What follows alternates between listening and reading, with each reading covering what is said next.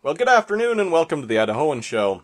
The other day, as I was perusing a chart of metal properties, I noticed that the difference in melting points proportionately is about the same between gold and platinum as between lead tin solder alloys and copper that we typically would solder with those alloys. And so that got me wondering if gold would make a good soldering material for platinum wire.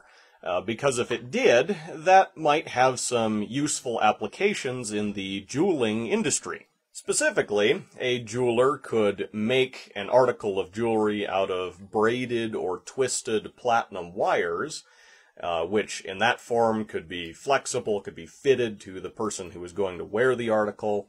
And then once all of the necessary adjustments have been made, he could heat it up and melt gold into the crevices between the wires, similar to how solder will wick into the crevices between wires in copper braid, and the end result would be an article of jewelry made out of a gold-platinum composite. Now, I'm not really a jeweler, and gold and platinum, even in the form of fine wire, are expensive enough that I didn't want to buy enough material to actually make an article of jewelry out of them.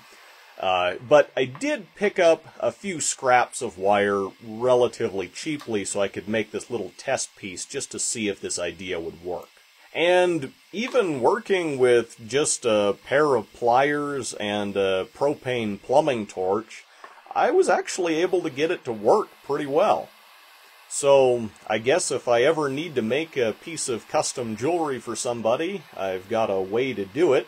And I thought I would share this with the YouTube community in case anyone else out there who may have more cause to be making articles of jewelry than I do might find it useful.